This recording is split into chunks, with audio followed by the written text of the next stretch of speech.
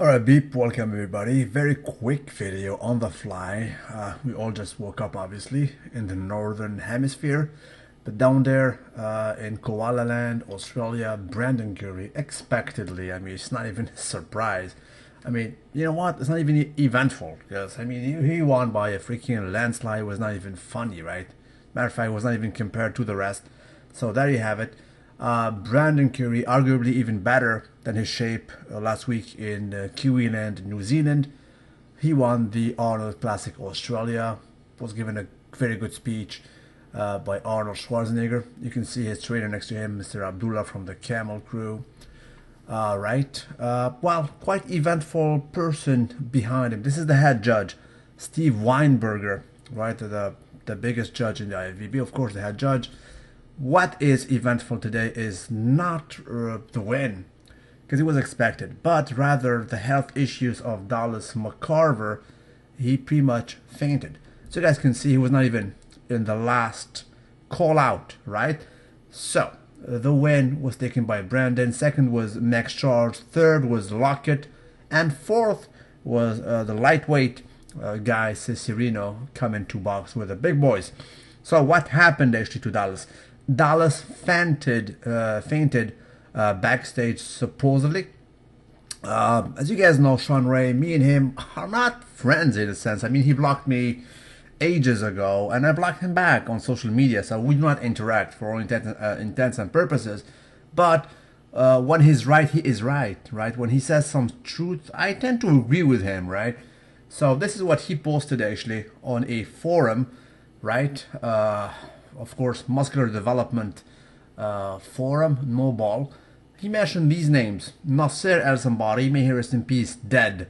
Youngblood, dead. Now Youngblood came back when he was old. I think he was 50, right? He came back from the dead in a sense. He was a millionaire, but he wanted to do bodybuilding again at an advanced age. I think he was 50 or more, so he passed away, if I do remember. Prince, this is Tom Prince, one of the best physiques. I loved his version 2001 Night of Champions, currently known as the New York Pro. He brought a crazy shape. However, kidney transplant, as you guys know, Flex Wheeler kidney transplant. Although Flex says it is a family issue, personally, I don't believe that. I think it has to do with bodybuilding. Don Long, no kidneys, baby, please. Dennis Wolf. Coleman, near death in a bathtub before the Olympia while working with the Chad Mamba. Now, Mamba happens to be a snake, a very venomous snake of Africa, right? And Chad, I think he's referring to a person called Chad Nichols, right? Who happens to be the current guru of Mr. Dallas Mccarver, right? Now, if you guys do remember, back in the day, supposedly, well, Ronnie Coleman spoke about this. He wants to flex Wheeler, and he told him, bro, what are you guys doing to look like this? What are you guys doing to be in this great shape? And back then, Ronnie Coleman was a nobody. Ronnie Coleman, back in the day, was not even compared to the likes of Kevin Lavroni, Sean Ray, Dorian Yates, or Flex Wheeler.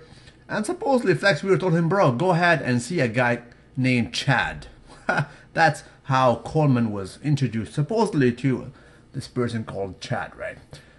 Anyway, Sean Ray proceeds and say, these are the ones we know about. Now Dallas at 25, pray he sees the light before darkness sets in. Things that make you go, right?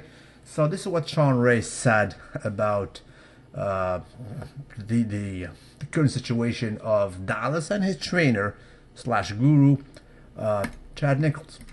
He proceeds and say this. He said, nearly passed out on stage, he goes to the side of the stage and throws up.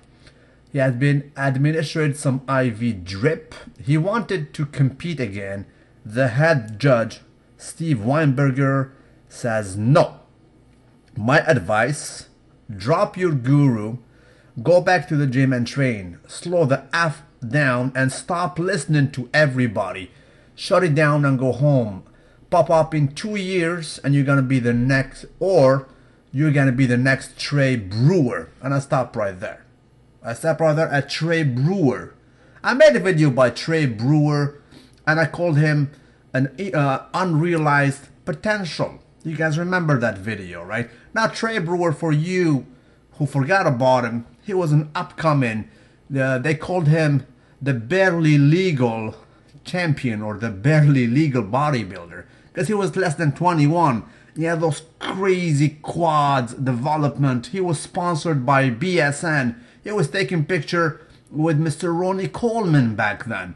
He was prepped as the next Mr. Olympia. I remember him making a video and his trainer was saying, bro, this is Mr. Olympia material. Next thing you know, he was burnt out at 25. He was never able to come back.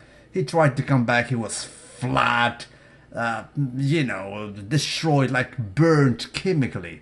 He took his retirement at the age of 26 or 25, right? Completely destroyed. Unrealized potential.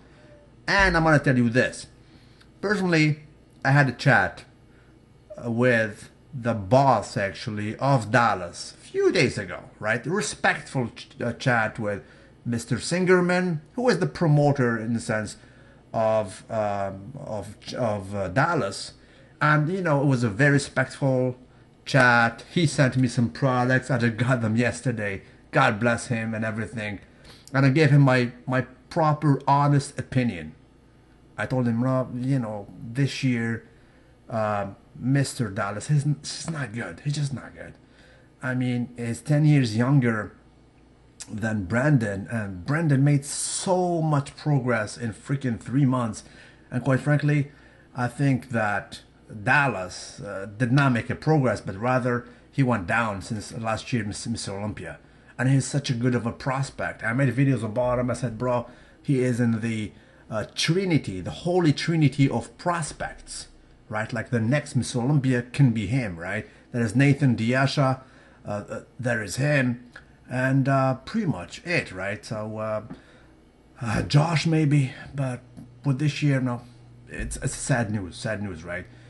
On top of that, he also has bronchitis. He also has bronchitis, and he is sick, and that's it. Sean Ray proceeds and saying, the day may never come if you keep letting these gurus feed you full of shit, right? So that's that. So I'll leave it at that. And before letting you go, let's go and see what Dallas has said actually in his own profile, right? So this is it. He said, I'll be the first to clear the air. I did collapse during prejudging. I've been fighting an upper respiratory infection ever since Columbus, Ohio, of course, which has now turned into a bad case of bronchitis. That on top of being in a depleted / dehydrated state for the past 3 weeks straight had me in a really bad spot this morning. Me and Chad Nichols, this is the guy that Sean Ray refers to as the Mamba. Again, a Mamba is a very venomous snake. I think it's top 5 in the world. I think it's the most venomous one of Africa, right? Contemplated pulling out earlier today, but we all know I ain't made that way. Okay, that's the attitude. Is it positive, negative? You guys tell me. The bronchitis had me all chalked up and unable to breathe and catch my breath and get oxygen during the posing rounds. That, along with being depleted and dehydrated, was just too much for my body to take. Next thing I know, I was on the floor backstage. All that matters to me now is my health. I'll be okay. Just and it embarrassed and sorry to all the fans. God bless you, Dallas. Really, God bless you, bro. I salute the guy. You can see him here next to Steve Weinberger. You can see Lockett and of course the champion Brandon Curry. What's up? You know, Dallas, straight up, bro. Listen, take the right decision, step back, do it the proper way, right? You're the heaviest guy in the circuit after Big Ramy. but you need to follow the proper steps, take the proper decisions. God bless you. I do not wish to see you chemically burnt. I do not wish to see you chemically burnt. The version you have this year, it looks like that. You know, it just looks like that. You guys know me. I'm following bodybuilding for almost 30 years now, and you know, I'm just observing, right? And after a while, you get the look. I mean, I look at behind the screen, and what I see now is something reminiscent of Trey Brewer, right? God bless you. This is it, guys. I'll keep you posted. Tell me what you guys think about it. Don't forget to like the video and subscribe.